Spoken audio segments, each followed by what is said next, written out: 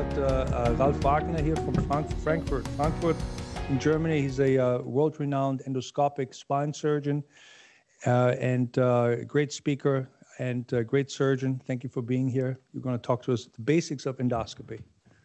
And he's going to be on Saturday in the lab together with Dr. Alowitz, who's sitting over there. Well, good morning. Thanks, Roger. Thanks, Louis, who's still in the air, I guess, for the invitation. It's a great honor. Just one question to start with. Who has experience with endoscopic surgery? Just raise their hands. All right. So we saw from the talks of Avelino that the smaller the tube gets, the less problems we have with postoperative care, and the further development is to make it even more smaller than the smallest tube. This is my disclosure. So that was a patient I did about 4 weeks ago, and you see the difference. It was a recurrent disc herniation, the difference in the approach and in the muscle, as well as in the scar tissue. When we look in the history of endoscopy, we actually have the first tries even as early as 55. And of course, the development of the technical tools of the cameras, of the optics, pushed further and further. So in '88, Cambin was the first to describe the anatomy of the Cambin triangle, and he did some percutaneous discectomies.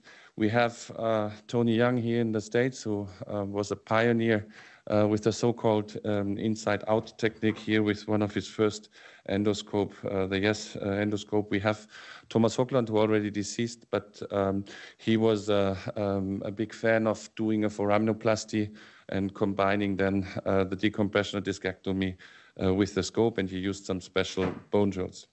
In terms of approaches, we saw that the microscope has a coaxial light and a light beam. And the endoscope has even an advantage over that because it actually stays focused in about 3 to 5 centimeters from the tip of the scope.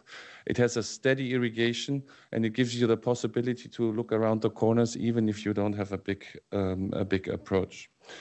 Now, the intervertebral foramen, especially for the transforaminal surgery, is an important issue. You see that the nerve root normally comes out on the top of the neuroforamen, but you have to pay attention to take a close look to the sagittal views of the foraminal area, because sometimes you have some nerve root pathology or low descending nerve root. We have changes when it comes to neuroforaminal stenosis or central stenosis, and you see on the right picture that there's actually a folding of hypertrophic yellow ligament. Sometimes this folding can calcify in combination with osteophytes and posterior ligament calcification. It might make the surgery a lot more difficult here. You see, for example, the same issue when you have a neuroforaminal stenosis, how the folding of the yellow ligament, the telescope phenomena of the facet joint might alternate the exiting nerve root. And in those cases, you have to also do some bony resection to restore the normal anatomy. When you take a look in the lumbar spine, you see that the foraminal area gets bigger the higher you get on the lumbar spine. This puts the focus, especially if we see that the interlaminar window is the biggest in L5S1, this puts the focus on L5S1. So in those L5S1 levels, it might be a big advantage to go from an interlaminar approach. Where do we use the endoscope? We actually use it in all different areas of the spine, from the front and from the back, from the side. Mostly in cervical spine, we have the anterior and the posterior approach. Anterior is more common in Korea or the Asian area, where you go through the disc. There's some critique about it, but it's a good technique. We can use it in a extrapleural way on the thoracic spine, and we can use it in the lumbar spine.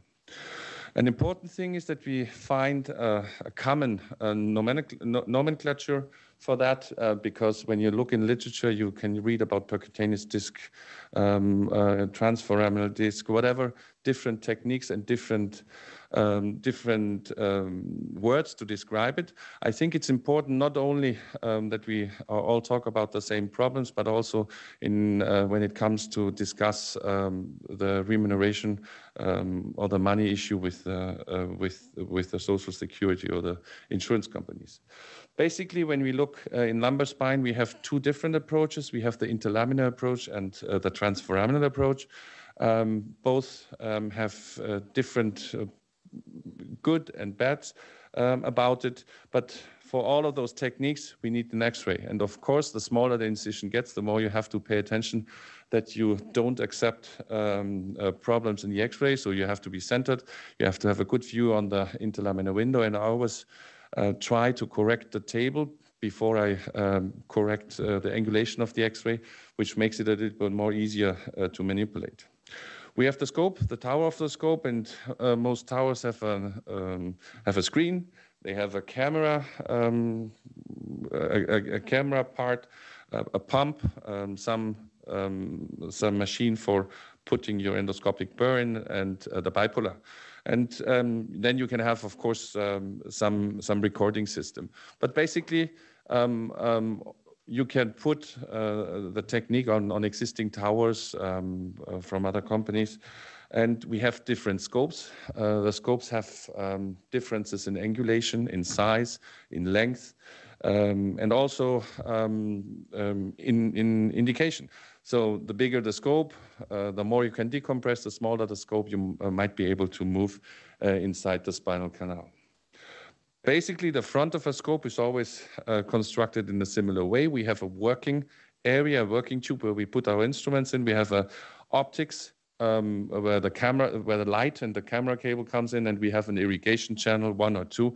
That depends on the company you're using.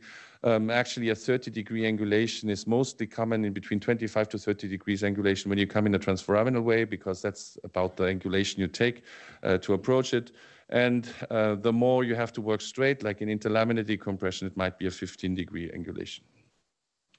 Then we have different tools for the approach. We can start with the needle, with the Jamshidi needle. We have dilators, we have working channels with different design. That depends what kind of retraction you want to achieve or where you work. And we have different burrs, from diamond burr to Rosen burr, flexible, non-flexible burr, forceps. So there's a big variety in all those instruments, and every instrument has a certain application in the spinal canal. We have side-cutting bone drills, which are blunt in the front, but it might be helpful to open up the foraminal area.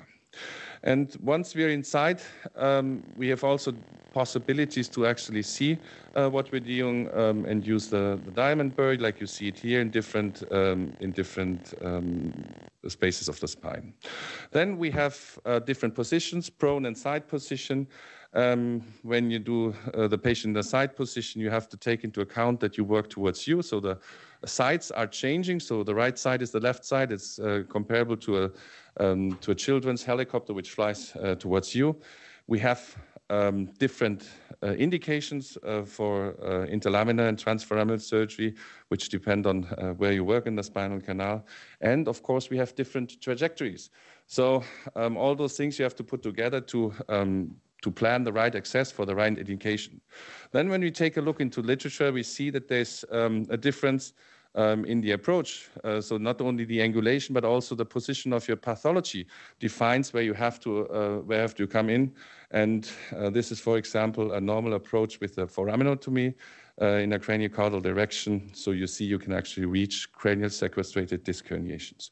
Or this is an intradiscal approach when you have a contained disc. And the main thing is that you're orientated and you know how to stop and when to stop the surgery. You can combine it with fusion technologies, as you see it here, the intraoperative view on a titanium printed cage. After the surgery, you can then control the amount of decompression you're exiting nerve root and that the cage is positioned correctly. Now we have different sizes.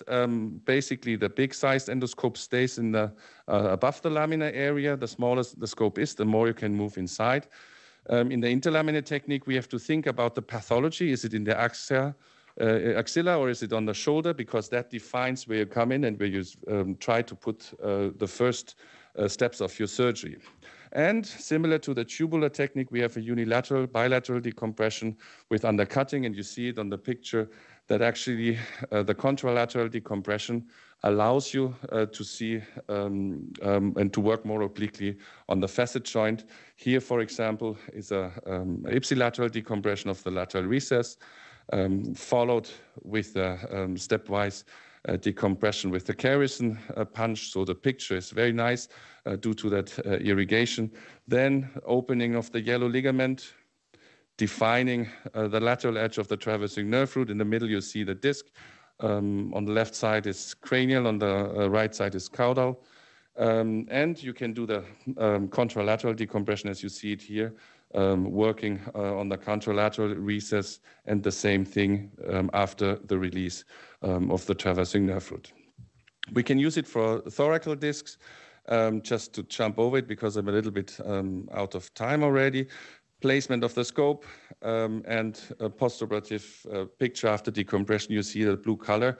That's due to a stained contrast dye, so you actually can differentiate the tissue better, and you see the postoperative MRI shows a complete release. We have the anterior and posterior cervical approaches. Basically, the anterior approach is the percutaneous technique where you mobilize the esophagus and the carotid.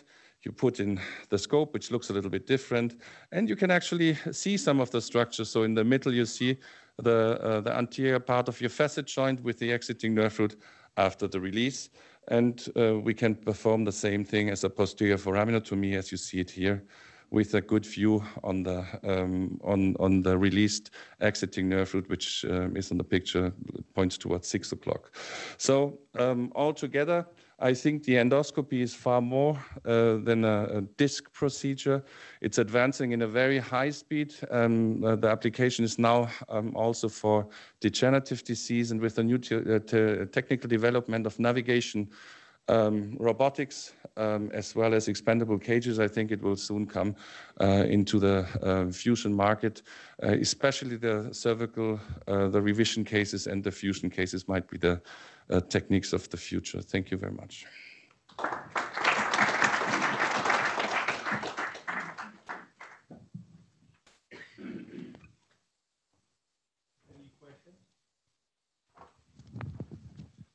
Any questions from the audience?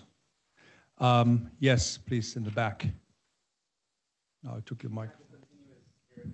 Just tell us again your name and where you're from, just in the beginning. So sorry, we become a big group after a while, and then everybody knows each other, and we don't have to do that anymore.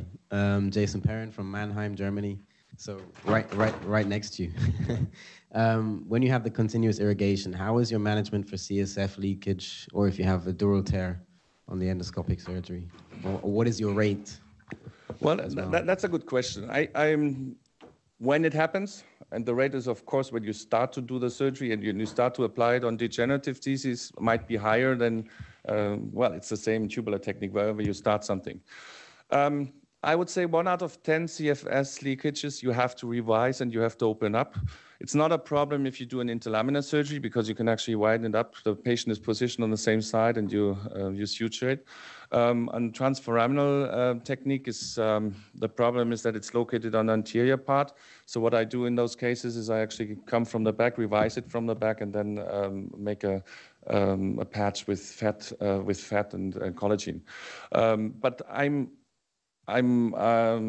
impressed by myself that actually even if you have a leakage where you see some of the small fascicles floating, when you put something on it, there's almost no problem of I've never seen a problem of wound healing due to CSF leakages. Most of the revision are done because of the clinical symptoms, like they have some motoric deficit or some other problems. But for the moment, we don't have. There might be a chance in the future because with a biportal endoscopy to suture it, or with new developments. I heard that the Duraseal might be an option. The problem is always that you have a lot of irrigation fluid, then you have to kind of make the whole operation field dry and then put it on. Now.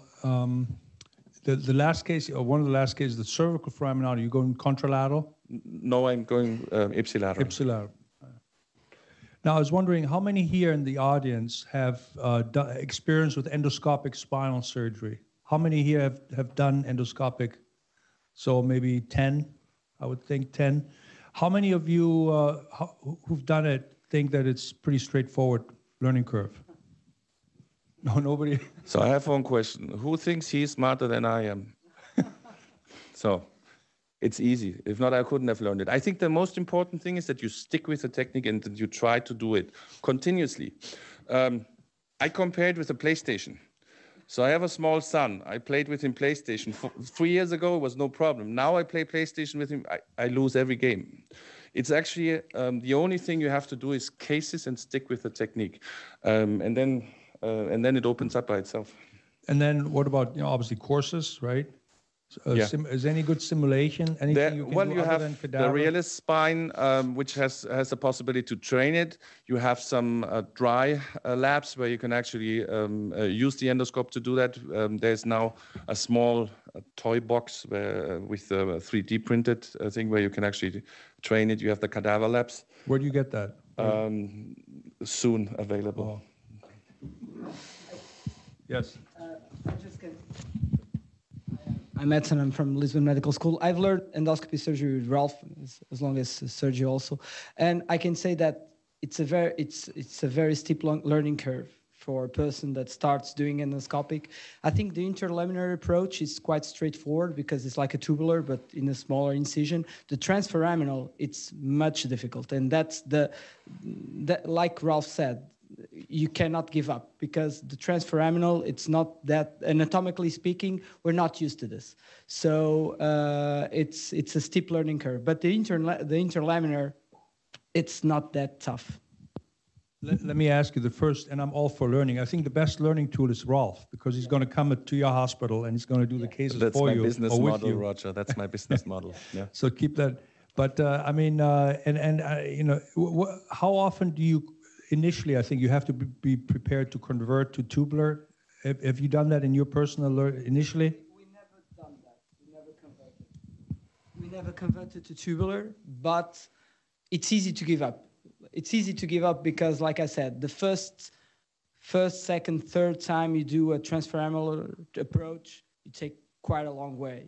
It's a very difficult to understand the anatomy, and normally a case that will take you in an open surgery or in a tubular surgery 45 minutes, it takes you probably 2 hours to do it. So I think that's the main thing. Another comment in the back. Sorry, Ranzi.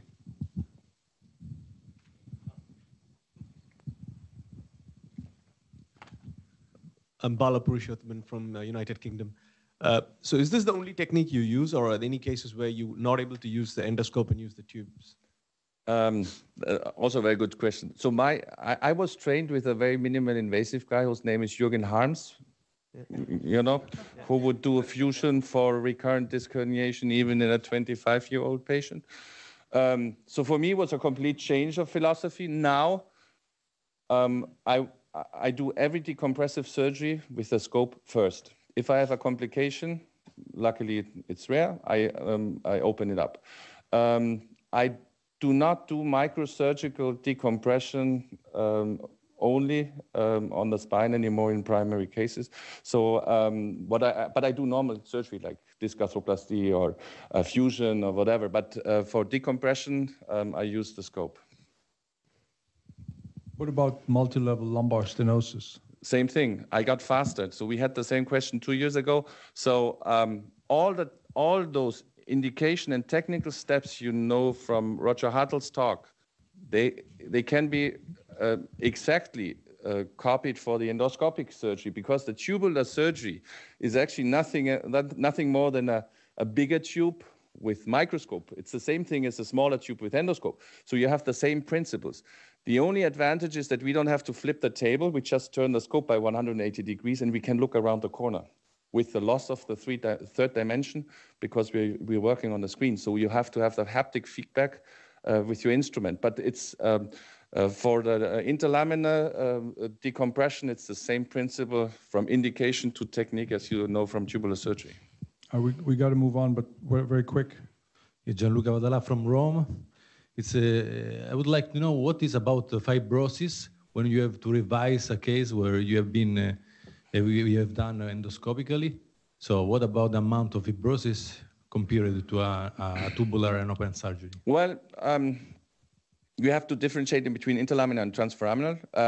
Interlaminar, The interlaminar cases, you have a smaller area where you work that, so you have a smaller amount of fibrosis, but you still have the same problem as in open surgery. What you can do actually is you can just split the yellow ligament and get disc herniations out without resecting it.